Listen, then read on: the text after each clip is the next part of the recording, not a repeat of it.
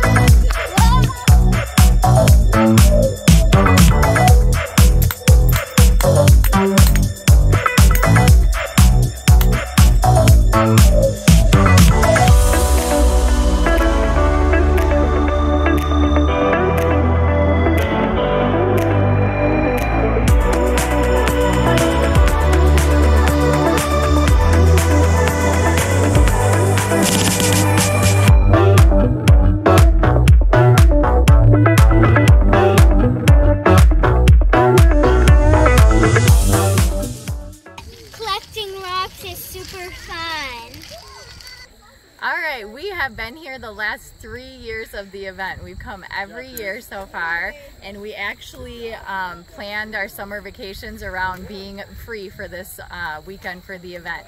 So we love coming here, finding the different rocks and the gems, and now when we're out hiking, we go out and look for the different rocks with fossils and stuff in them too. So it's awesome. Get your kids out here and they will love it, and they will become rock hunters too.